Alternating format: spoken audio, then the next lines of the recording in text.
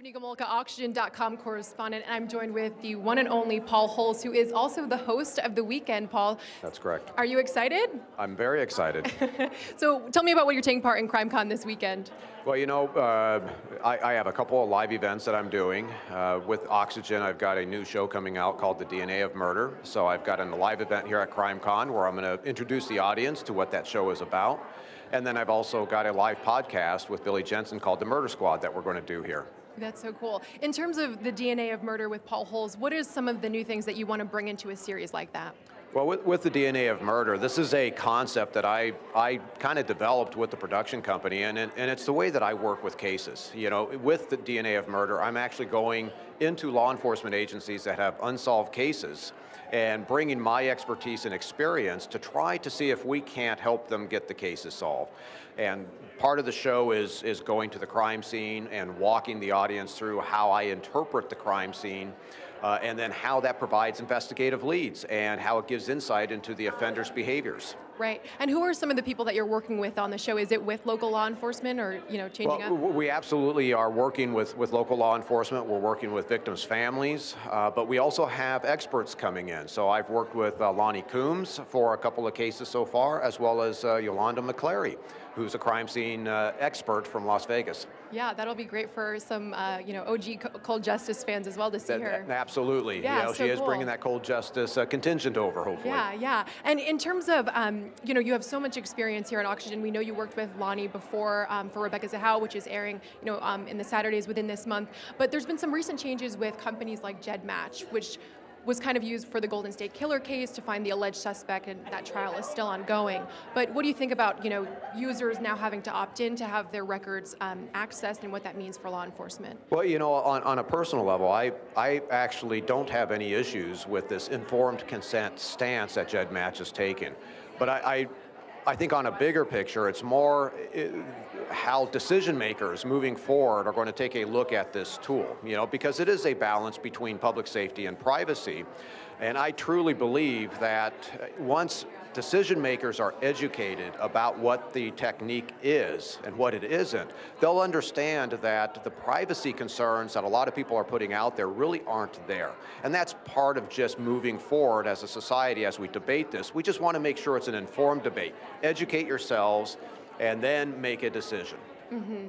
So kind of balancing that for privacy, but also using it still for these cases. Absolutely. Yeah. In terms of the Murder Squad, I know we talked before it launched. Now it's way more than a few episodes in, and we talked with Billy earlier about the Allentowns 4. I want to ask you about your opinion on the Delphi Murder update. So do you agree with investigators with holding some of the information, like the manner of death, or what's been going out so far in terms of pushing some new video out? Right. You know, anytime you're dealing with an investigation, you're always assessing what can be released to the public and what you have to hold back. And law enforcement, when they hold back information, it's not to keep the public in the dark.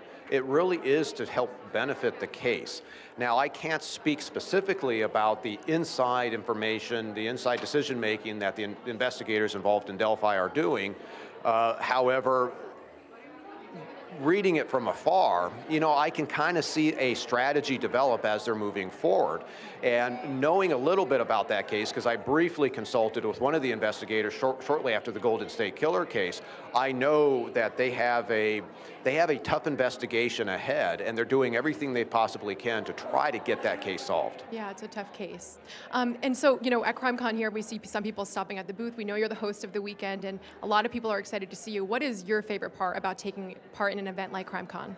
Well, you know, I think, you know, my favorite part, and this is what I experienced last year, is just really meeting the people. You know, it's just one of those things where I had no idea something like this existed until I retired. And then it's like, well, who are these people that are actually coming to CrimeCon? And you find out they're just great people. They're interested in the same things I'm interested in. I just happen to be interested from a law enforcement perspective. They're interested from a civilian perspective, but we all have the same goal. Mm-hmm.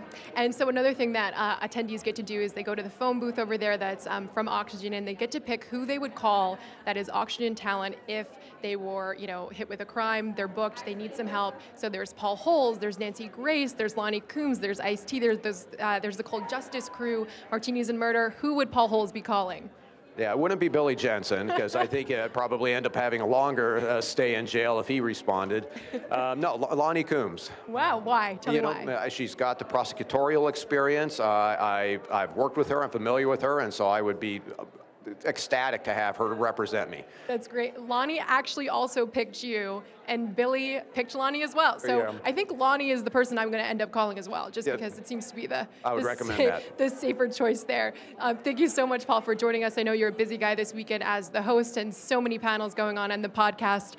We're excited to see the DNA of Murder and how that goes out. We also can watch Paul Holes now on Oxygen with Death at the Mansion, Rebecca Zahau working with Billy Jensen and Lonnie Coombs. But if you're in trouble, call Lonnie Coombs.